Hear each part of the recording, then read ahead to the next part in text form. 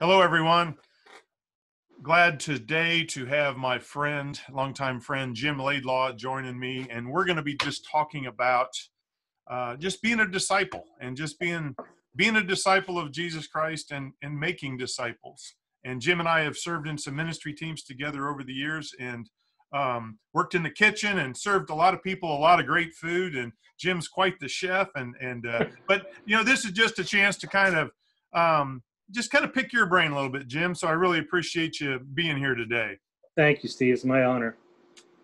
Well, last time I saw you, I was there at that barbecue that Brian Emmons and some others had put together. And I got thinking after that, I'm like, man, I need to talk to Jim. I need to just ask you. And you've got a really cool story. And I just kind of wanted to maybe capture that for people that are interested in this discipling book that's coming out. And I appreciate that. So why don't you do this? Why don't you tell me a little bit about your personal journey? And like when did you become a Christian? When did you become a follower of the Lord? Well, I grew up as a Catholic, going to St. Joan of Arc grade school. So we went to church all the time. Okay. So I knew of Jesus, but not really connected to him.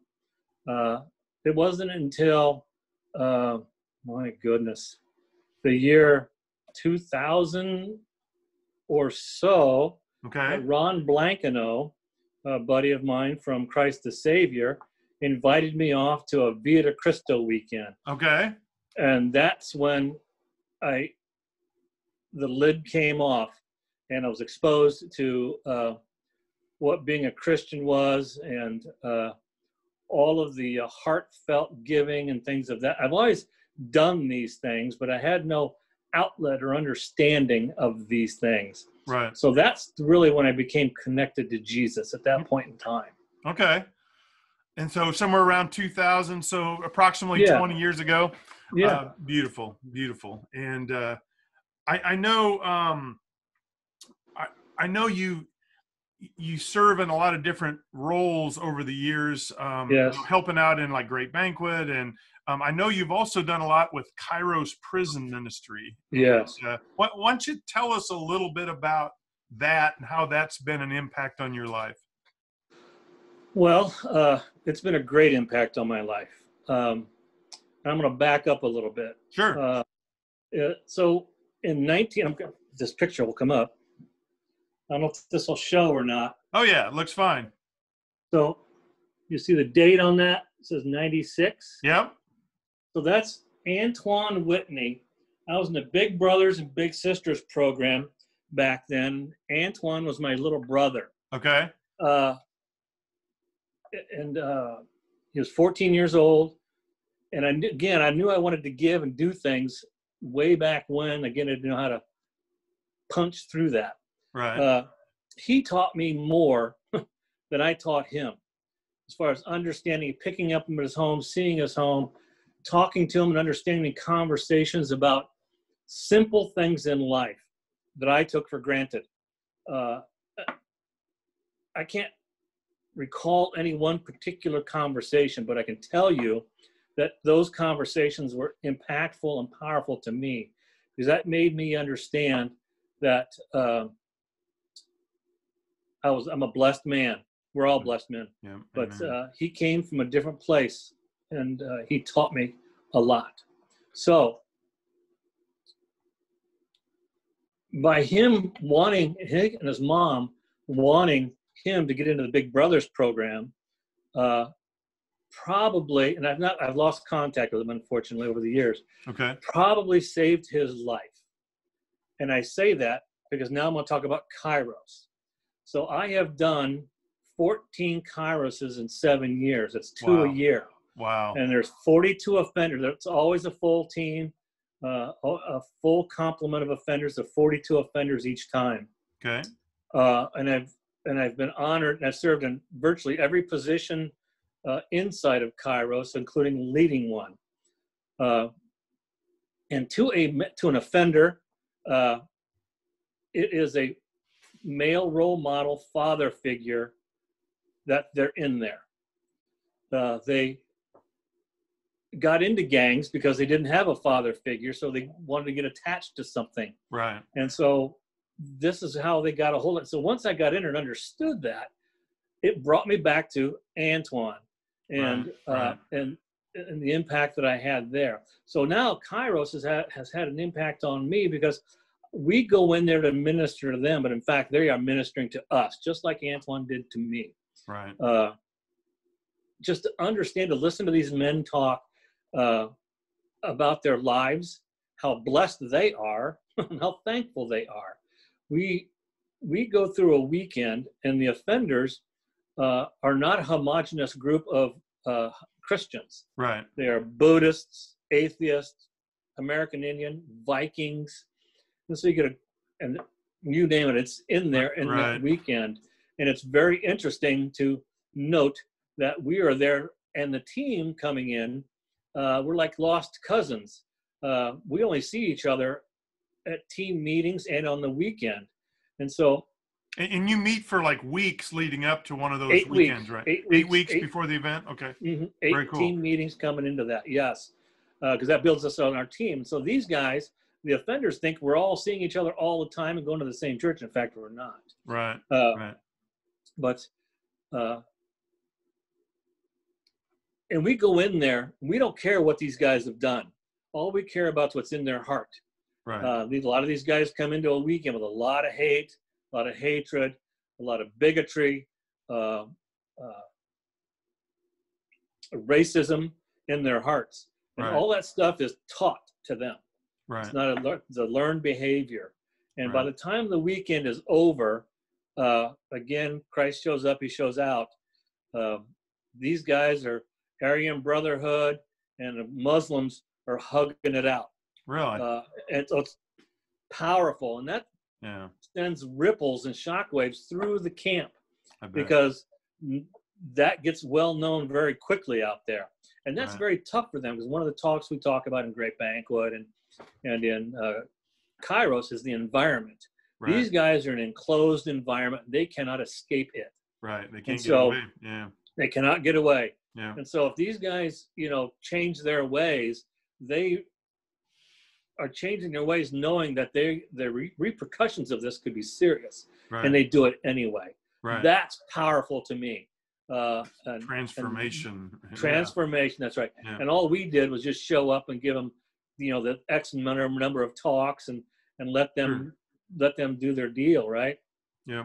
And for those who may not be familiar with that kind of model, it's done over the course of a few days, and there's just speakers throughout the day that just share their story and share their heart and just point people to Christ and just are vulnerable, and they just share their real. I mean, they take the mask off and they share what's really going on. It's why do you think the Kairos or Great Banquet or Via de Cristo or any of those other models, why do you think those are so powerful in the prison? Why do you think that really works so well?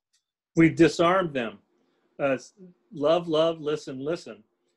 These guys on the first day are coming down there with their scowls and arms crossed, and so we just walk them through the process. There are talks just like any other weekend, and after a talk they have table discussions.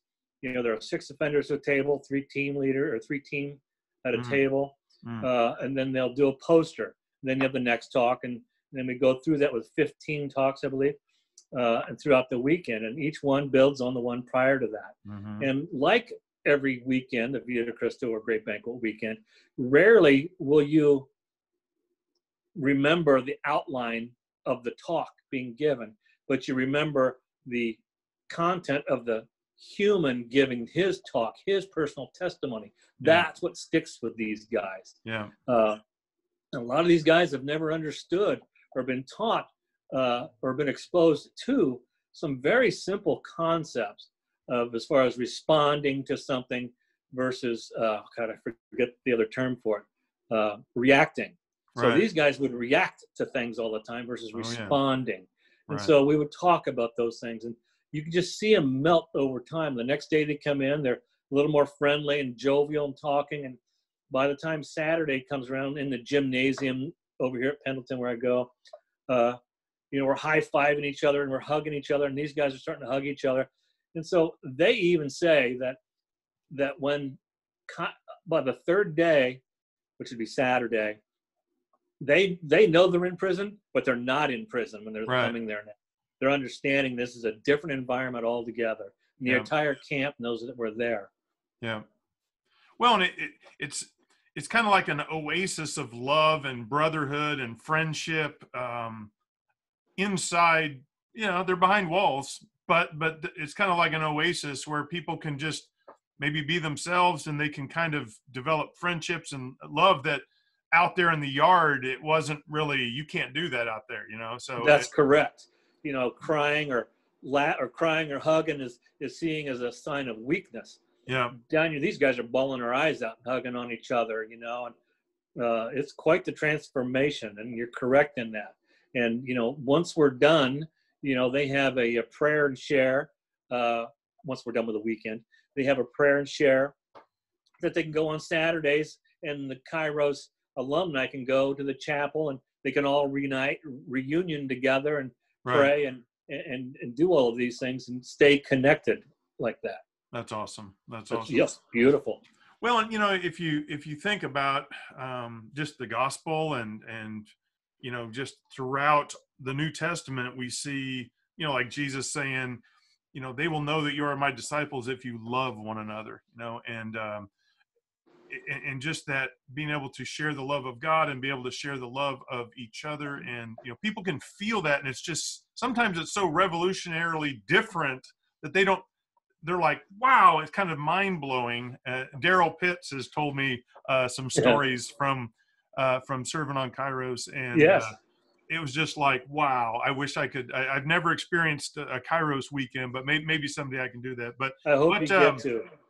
Typically, like, if you're one-on-one with somebody, maybe it's outside of Kairos, because Kairos is kind of a structured weekend that is designed to share the love of God with people. And but like if it's just you talking to your neighbor, or I know you were a remodeler and a contractor and a carpenter and all that. If you're just talking with somebody, and you're working together, or it's just a friend, how do you typically engage people with your Christian faith? How do you typically share the gospel, or in the past, what how would you say you normally do that?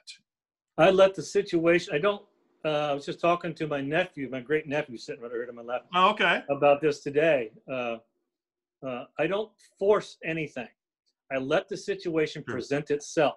Right. And it does present itself. And so whatever that opportunity is, I go with it. Just through conversation and talking to people, I want to get. I don't want to know what's in their head. I want to know what's in their heart.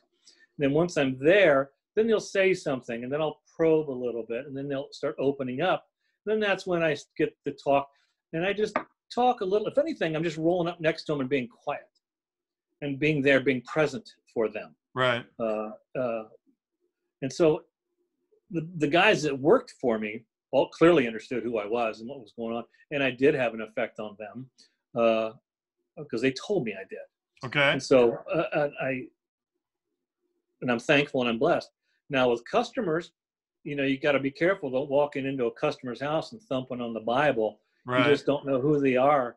Right. But I'm the one that went out and did the estimates, and so I purposely parked my truck in such a manner that was straight out in front of their front door. They could see the logo on the truck, and it was nice, and I dressed nice, and I looked nice, and I presented myself nice.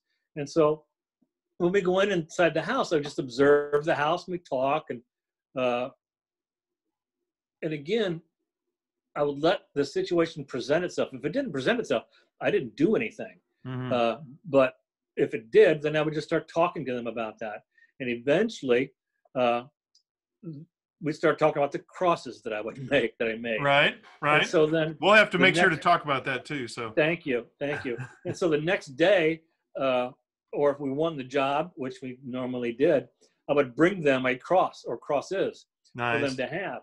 And so eventually I learned just to have crosses in the truck all the time. Yeah. So I can walk out and get it and bring it back. And once was laid into their hand, it didn't come back. And so, excuse me, it wasn't anything forced. It was just genuine conversation, heartfelt. Right. I'm not a guy that knows a lot of Bible verses. I just know what the Bible says to do. Right. And so I do those things the best way I know how. What would you say are those main things that you know what to do and you do them? What would you say those things are? Oh, just being respectful, kind, empathetic, listening, understanding. You look them in the eye, firm handshake. So it's all those things that reassure the customer that you're good at what you say, or you're a good human being. And that comes from the fact that because of Jesus, I'm a good human being. And so for me, that's what comes across. Very good. I love that. Thank you. I wish I moved recently, and I know I've got one in my truck and I forgot to bring it in. Do you have any of your little crosses, your little wood? Oh, there you go. Okay. So Jim, I remember when Jim first gave me the first one of those. He's a crossaholic. And Jim, why don't you explain kind of the shape of the cross and the measurements and the 3/16 and all that stuff? So this cross is different than this cross, the balanced one, right? Right. So which one you want, bud? I don't care. You pick. All right. So this cross is actually a Kairos cross. And I call it a Kairos cross because Matthew 25:36, which is, again, I'm going to paraphrase because I'm not a Bible guy. Oh, that's fine. Go for it. Yeah. It's, you came, you saw, you fed, and you helped me and all this good stuff. And so this is how I understand the Bible. This is how I relate it to me. And so I can relate it to others. So how do I, Jimmy Laidlaw, relate Matthew 25:36 to others in my way? And so since I make crosses and I do sawdust, and by the way, I've gained that nickname as being sawdust, and I am a crossaholic. I'm not repenting on that. Right. And so it dawned on me one day out in the shop while I was doodling away that if I take 25 and 36 and divide by 12, I come up with this size. Nice. And that's 12 being the 12 apostles. So this is how this cross came to that size. Okay. So it's that size right there, palm size. And so the cross is red. It's a Paduke wood. It's naturally red like that. And that represents Jesus' blood. And so the nail through the center right there represents him taking our hurts, habits, hang-ups, burdens, and sins into his heart. And that's what that nail is for. We pound that thing in and he takes it, because it was the nails, wasn't the nails that held him to the cross, it was his heart. So he's taking it right in his heart. And so this is actually a prayer cross, and it's not supposed to be comfortable to hang on to. Right. It has sharp corners and all that, because in time, there's nothing comfortable about being on the cross. This is true. So in time, the wood will round off and it'll become brown like dried blood, and it becomes very dark brown. But that nail will always be there to remind you when you grab a hold of that thing that he has done that for you. And so that's what this is. And you're right. I've held mine before, and no matter how you hold it, you can feel the nail. You can feel the nail punching into your, pushing into your palm, and it's a great prayer cross. So thank you. The big one, the leaner. Does it have any? I know. Go ahead and share that one too. Yeah. So this guy, we'll do it in the air. This guy would be a solid piece of wood. So this represents you, me, everybody else on earth. Right. In order to stand with Christ and balance, I'll move this machine here in a minute. We need to give up our hurts, habits, hang-ups, burdens, and sins. Get rid of them. Let go. Let me see what I can do here for Stevie. Oh, you're fine. Yeah. So this guy, he still falls down, but at least he can start to stand, because we're not taking still that away, right? Right. So now, in order to stay standing, we need to become connected to Jesus. And this is your prayers. We're connected to Jesus through prayer. So that becomes connections there. Now the cross, like, come here, you, like this guy right here, Yeah. is that hurts, habits, habits, burdens, and sins, nail in there. That's what that represents, the same thing right there. Yeah. But now, when we become connected to Jesus, we're able to stand and turn around and base and all that good stuff and have fun, right? I love that. We do that, right? So now the wedge, back up.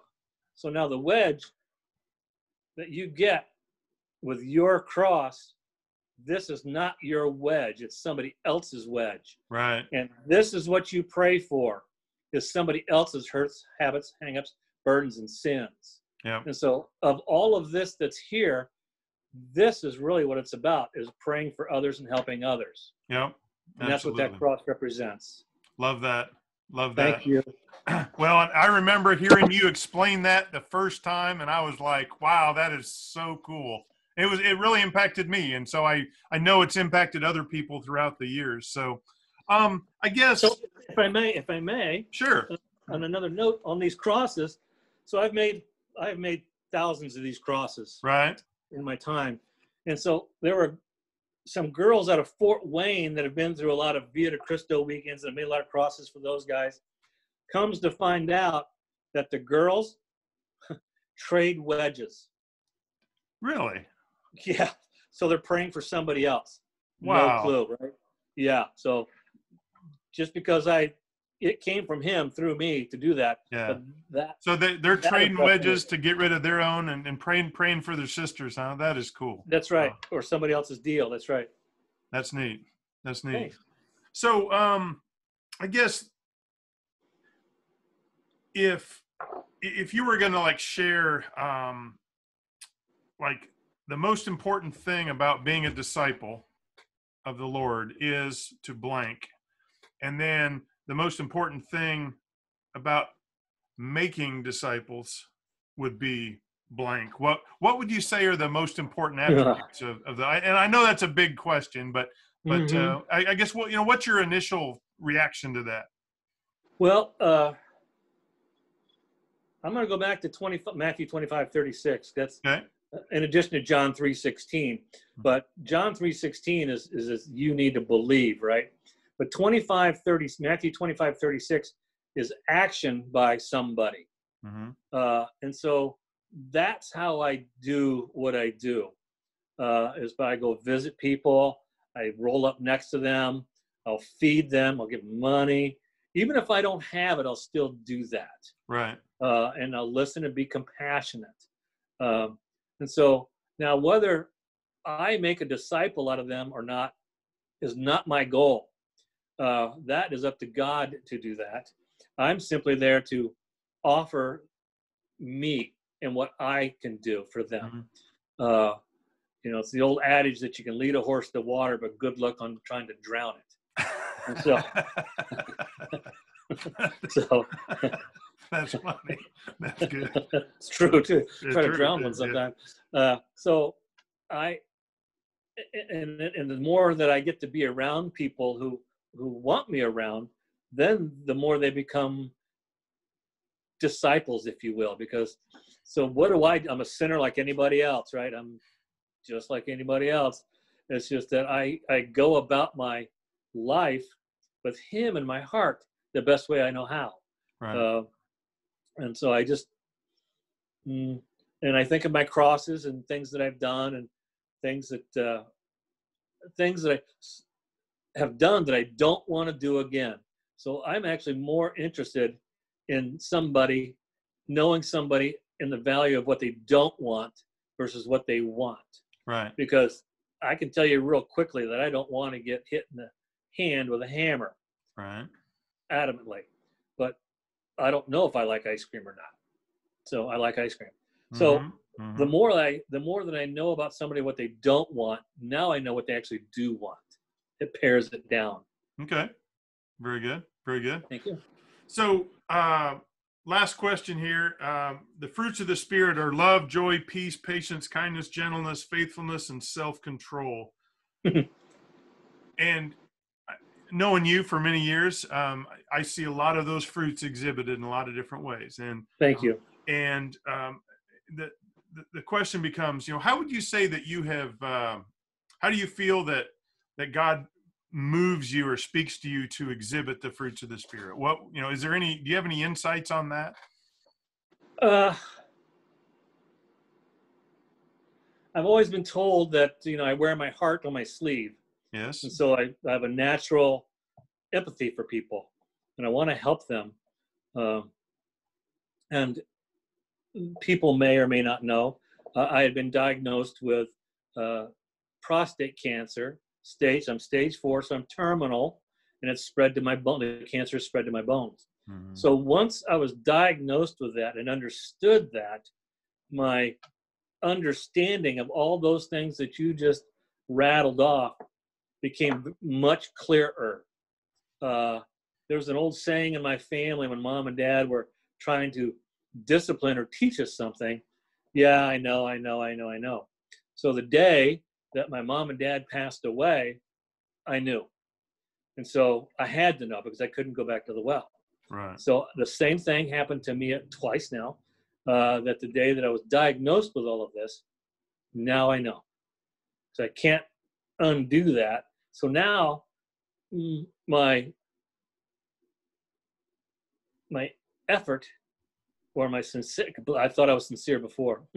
I'm much more sincere about it now. I'm much more adamant about it now. Mm-hmm.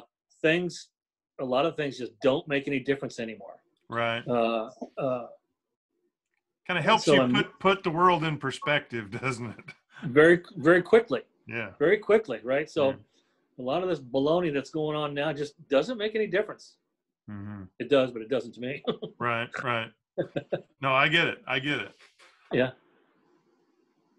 Well, you said to me the other day, you said, hey, I'm looking forward to being with the Lord. And whenever that happens, and whether that's today or tomorrow or 6 months or a year from now or 2 years from now, I mean, and every one of us can say that same thing. I don't know that I'm going to be here tomorrow. I might drop dead of an aneurysm, in 5 minutes. I don't know. Yeah, that's exactly right.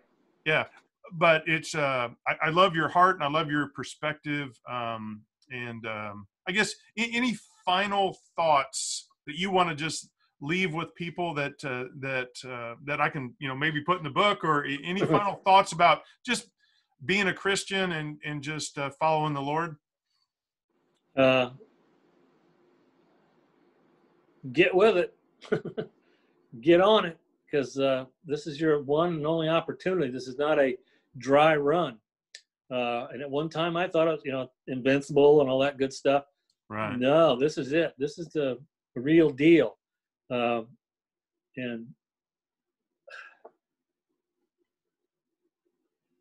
get out of your head and get into your heart. Let your heart do the driving versus your head. I understand we have to be logical and do certain things, but once you allow your heart to get after it, then you're starting to figure out and understand what Jesus has been talking about all the time. Again, back to Kairos. It's called listen, love, love. All I care about, or all the Kairos team members care about, is what's happening inside the heart of that offender. We don't care about the head. It's the heart that we're after. Right.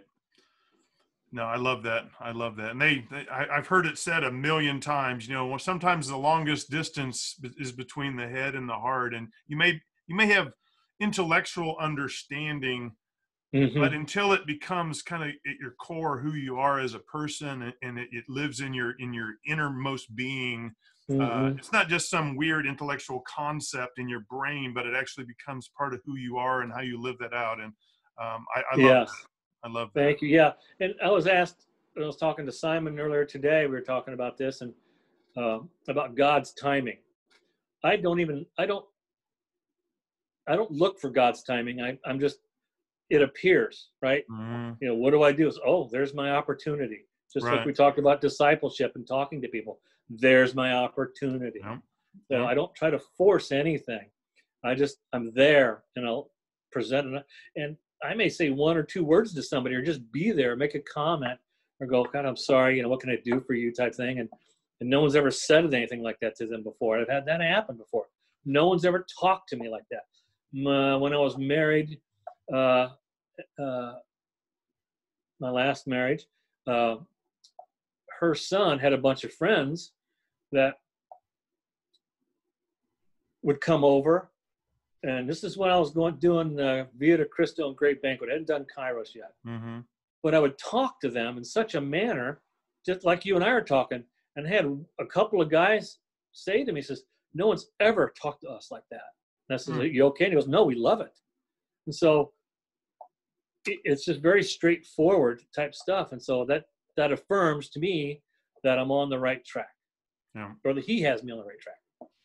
Well, and that's one thing I love about you, Jim, is you're real. And I don't like fake people. I like real people. And, you know, I know with you, you don't have a mask on. It's just, you'll just tell me. COVID beard.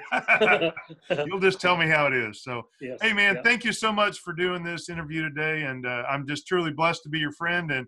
And I look forward to processing all the stuff we talked about. And I hope I can get some good stuff in the book for that. So, Steve, I'm honored and blessed, and thank you very much. And anytime, Burrow. Very cool. Well, hey, talk to you soon. Thanks, everybody, for watching. Thank you. Let's see.